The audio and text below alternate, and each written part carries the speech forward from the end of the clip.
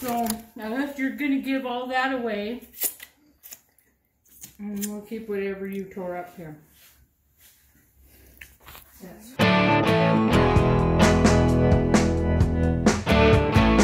Hey everybody, welcome to Greenhorn Barbecue and Beer. I'm Todd and Deborah, and we're going to make some delicious Central Texas style pork spare ribs and a few St. Louis ribs thrown in for good measure. So we're going to fire up the Yoder Wichita loaded smoker that we picked up a couple months ago from barbecue headquarters in Simi Valley. Today we're using white oak, also known as post oak. You can use any kind of wood you want, but we're going for Central Texas style here. So be sure to clean the pork away from your sink, somewhere where the blood and splash doesn't contaminate anything that you don't want getting it on. So I did it outside and on stuff that I could readily wash off with the garden hose. Here I am patting it dry, and most of the membranes were already off because we bought these at Costco. There were a couple that still had it on. Be sure to take those things off. We're putting salt, pepper, garlic on them, nothing else. And for a spritz, I'm using 50-50 water and apple cider vinegar mix. We'll spritz those things once the bark is set up on the smoker, probably within an hour to an hour and a half into the cook. I ended up running out of pepper by the time I was rubbing the last rib that ended up on the Weber, so we used a steak seasoning. So I was able to shoehorn 10 racks of these delicious ribs onto the Yoder. It was nice and cozy in there. And again, I was aiming for 250 degrees, and I was able to achieve that, but I did get some temperature spikes. I had 5 overflow and 4 needed to go on the Traeger. That's all I wanted to put there. And then I used the Weber 22 Performer for my last one, which was a St. Louis cut. I used some Kingsford charcoal. Alright, just to catch you guys up where we're at. Got the Yoder here huffing away between 250 and 300. I'm just rotating the meat here like a lot of other places do. Just rotated them. I got a combination of baby backs, St. Louis cut. St. Louis cut got little burned ends here a little bit, mainly from being over here on the right side of the cooker. So I just rotated them after about an hour and a half. Again, I'm running salt and pepper, garlic, SPG, nothing else. Gonna let them cook probably another hour and a half or until it gets a nice color. Started out with white oak, and to get the cooker going up to temperature, first hour, and now I'm switching to pecan, and for whatever it's worth, get a little mix. And I have some mesquite, but I decided not to do that with the ribs is tender. So I didn't have enough room on the Yoder for all the ribs I bought, and I bought too many, so got one of my St. Louis ribs on the Weber here. I'm using a slow and sear S&S with a little bit of water, and I just pull it off, but it's been right about 250, 260. It's keeping really nice even temperature. Then I got the Traeger over here, and I'm running mesquite pellets. Doesn't deliver a whole lot of smoke anyway. It's more like an outdoor oven with a little bit of smoke, but got the Tell True huffing away up here by the stack, just about 260. I have it set for 250, but as you can see, it kind of alternates between 250 and 260. Like it heats up, shuts off, heats up, shuts off. We got a mixture, a couple baby backs, and a couple St. Louis cuts in there. Seeing a much more even cook on the Traeger. It's not as fast, basically because I'm the lower temperature of the smoker. But I think I'm actually going to pick it up a notch to 275. And I'm going to go a little bit warmer on the Weber too, to kind of catch up to that Yoder. I know I'm going to be wrapping a lot sooner on that Yoder, and I'd like to wrap all these about the same time. So I'm definitely going to have a bit of a taste comparison going on here. And I threw, for good measure, a few chunks of hickory in with this charcoal on the Weber. Kind of spaced them out, so it's getting just a lick of smoke probably about every half hour or so, mainly at the beginning. And I don't have as much pepper on this one. Ran out of coarse pepper, believe it or not. So I use more of a salt and more of this premixed stuff that I have, but it just doesn't have that dark crusted color yet. So anyway, there we are, and we'll get back to you soon. So I think I'm running probably a little too smoky on the stack here. Keep playing with it, preheating my logs and the temperature, but it's kind of hit and miss, you know. But I think it's doing all right for the most part. I'm definitely going to wrap these things just to keep the smoke from getting to them here in a little while. So in case you guys are wondering, I'm doing my best to copy a Central Texas style in doing these ribs. SPG, I'm not going to mop them down really. I'm just going to use a 50-50 water apple cider vinegar mix. And I'm going to wrap them with a little bit of that spritz in there as well, and finish them off until they're nice and tender, and the bone kind of twists and pulls out. So anyway, it's the first time that I've tried this Central Texas style. I really liked it a lot when I was down in El Paso last month at Desert Oak Barbecue, so I'm going to give it a shot. So they've been cooking for about 3 hours, and we've got a lot of smoke off and on. This side of the cooker has been getting really hot, so I've rotated them once. Of course, I got a St. Louis and some baby back, some more St. Louis here. So a few of them are pulling away. They're getting cooked a little quicker than I wanted to, so I'm just going to check the tenderness. Doesn't quite got that droop that I want.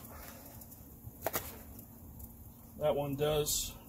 So that one I'm going to wrap.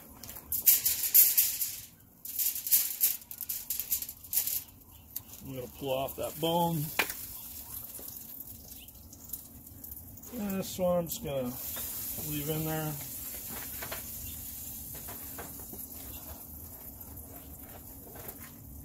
Okay, so that one, as you can see, starting to split a little bit. It's got a nice droop. Put that in there for a little bit longer. That one's not quite there yet. Yeah, that one's got a nice droop. Sorry, that one I'm going to rub. Sorry, that one I'm going to wrap. Not quite there yet. I'm going to leave that in there. That one's got a nice droop. Not quite there. And these two back here, St. Louis style. Starting to get that droop, but don't quite have that pullback. That one's no droop. So I'm actually going to bring that one forward. One back. Alright. So I'm going to wrap these two. And more. That one I'm just going to pull out the bone. Yeah, see? Comes right on out. I'm going to spritz these up before I wrap them.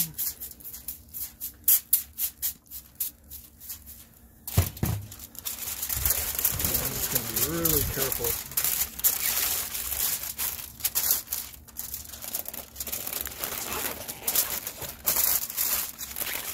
I'm going to check these. I'm going to check them probably about every hour.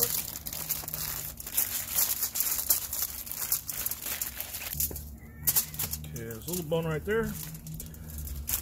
I'll just pull that out. Oh, pitmaster privilege. Oh, that's Texas style right there. A little bit of spritz. Wrap it up.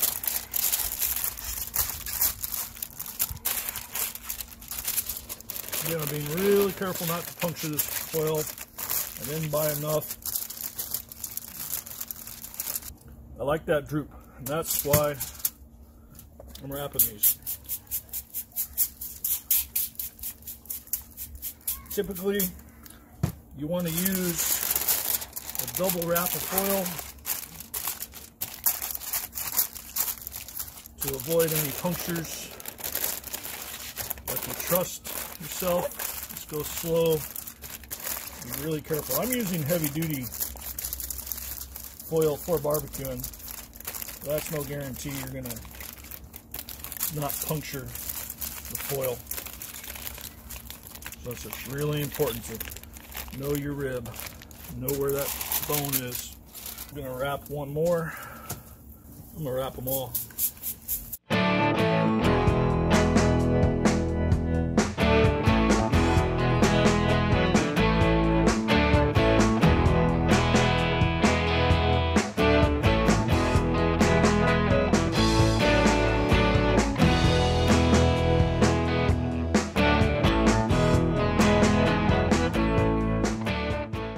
Okay, so I've wrapped them all up, spritzed them just before I wrapped them, and I went meat side down, spritzing both sides, and I wrapped them up nice and tight.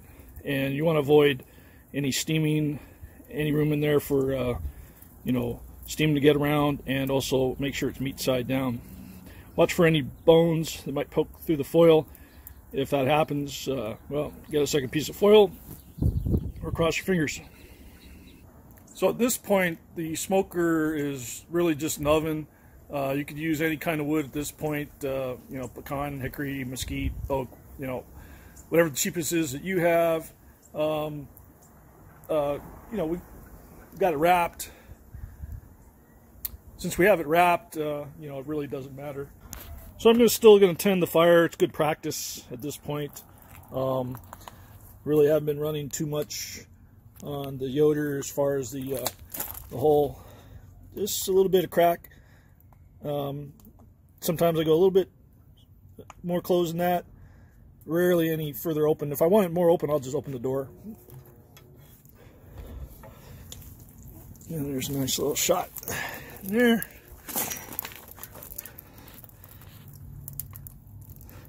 I do have the next on deck log off to the side.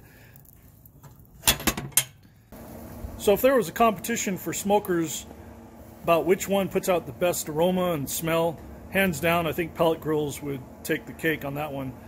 I'm running mesquite on my Traeger right now, and the combustion process is just so efficient and so even that you smell every bit of that mesquite and the food that you're cooking at the same time. It's just a wonderful smell, really adds to the atmosphere, and also gives you one hell of a evenly cooked piece of meat.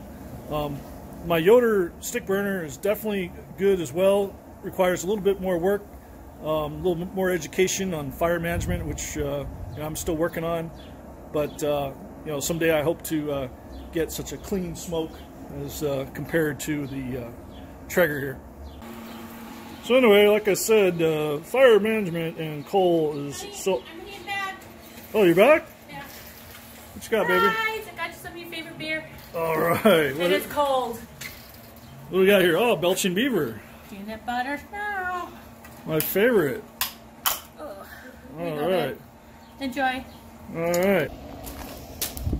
So, definitely like a cool beverage on a day like today. Happy Easter, everybody. And, cheers. Okay. So these things have been cooking now for over 6 hours. And I'm going to unwrap a couple of these. Take a peek at it. All right. That looks really good. That's almost, yeah, that's falling apart. So I'm going to let these sit a little bit. Kind of get firmed back up.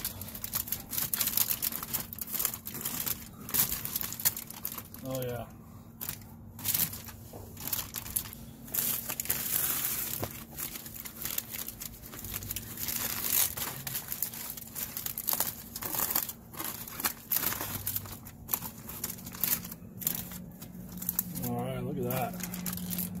That one's got a nice spark. It's got a good pull away of the meat from the bone. Nice salt, pepper, garlic bark there. Let this set up, kind of get firm.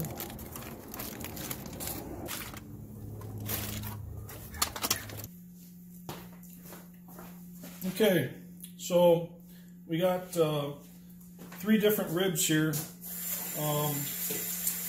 The one right here is a St. Louis cut. It was oddball out as far as it only was cooked on the Weber with charcoal, a little bit of hickory chunks, offset, about 250 to 275.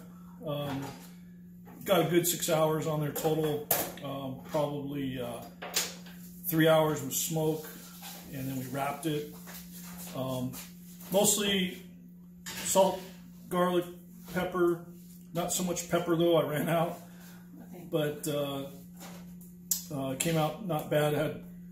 It's got good pullback from the meat, but it's kind of thin. It's a thin piece of meat. This one right here, mostly salt, pepper, garlic. And this one was done on the Traeger with a mesquite pellet. These were all spritzed with a 50-50 water apple cider vinegar solution. And this one was done pretty reliably, probably a little bit too long, at about 250, and at times I went up to 275. And then this one was on the Yoder with mostly white oak and the same salt, pepper, garlic treatment and spritzing. We wrapped them all about the same time, and they were wrapped maybe 3 hours. And probably a little bit too long. I had a wood delivery and it got away from me, but it came out all right. So we're going to test these here. Oh, look at that. That just fell apart. So I know they're not supposed to fall apart like that, so they're probably too well done. And that bone just comes out. So there's the Yoder.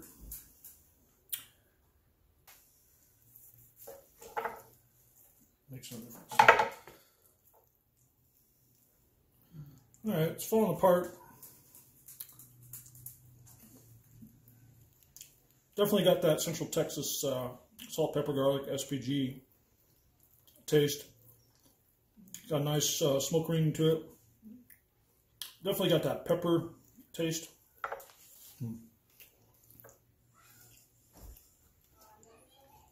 Definitely taste the smoke. Got heavy on the smoke. That's mainly my fire management on the Yoder. Now we're going to go check out the Traeger one.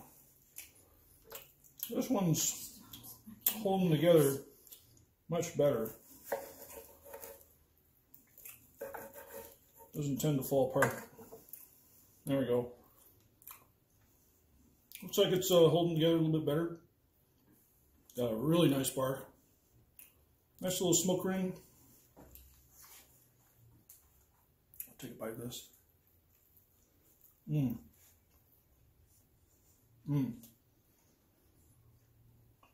Oh, that tastes really good. Much less on the smoke, much more flavor. Yeah, on the pellet grills, it's really hard to over smoke on a pellet grill. But you can really taste that seasoning, but it doesn't overpower. You still taste the meat. I give that one. And my lovely assistant is going to take a piece. I'm going to have another.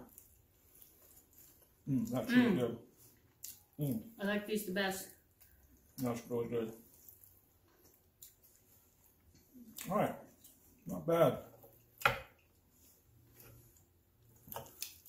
Okay, now we're going to try the St. Louis style. It was done on the Weber. Maybe if I flip these over, it's easier to cut.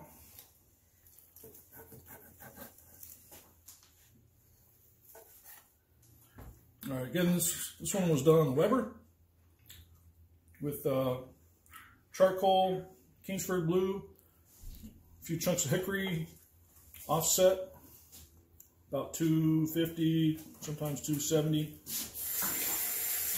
Got good smoke ring. Nice color. Pretty decent bark. Didn't have as much pepper as the other two because I ran out. But I was still able to get a lot of pepper in there anyway. This one tastes.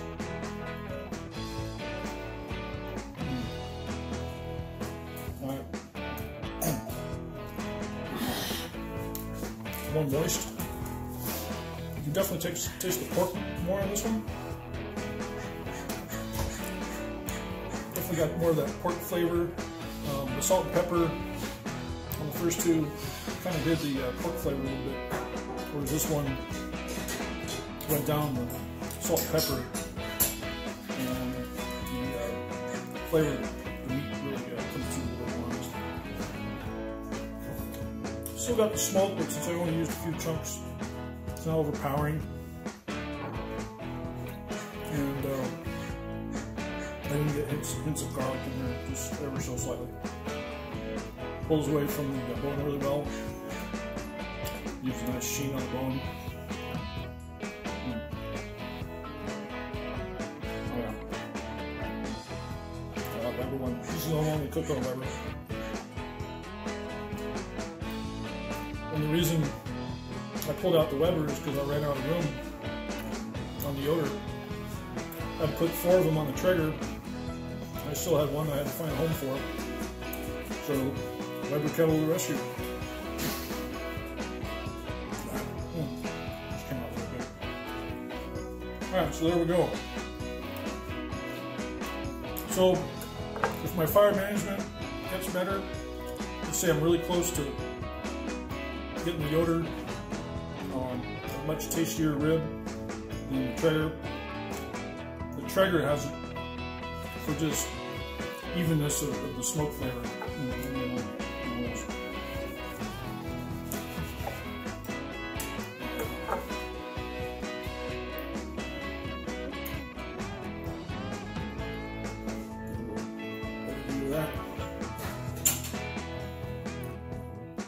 I have to say the Traeger is the winner in this category.